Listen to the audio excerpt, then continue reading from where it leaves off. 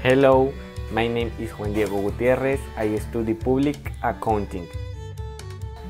I usually to the university, but today I feel asleep and had to take a bus to get to my class on time. Most of the time I use my calculator, but today instead and I had to do operations behind.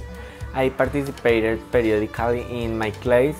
But today I don't feel like participating in some meetings. I go home for lunch, but today I decided to have lunch with my colleagues.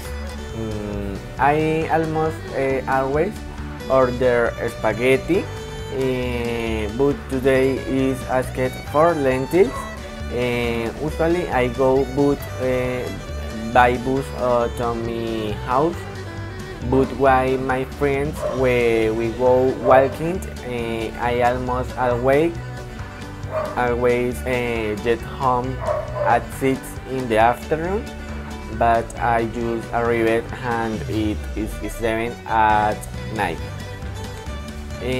I always go to dinner with my girlfriend on Sundays, but today I had to travel, so I have dinner at my house.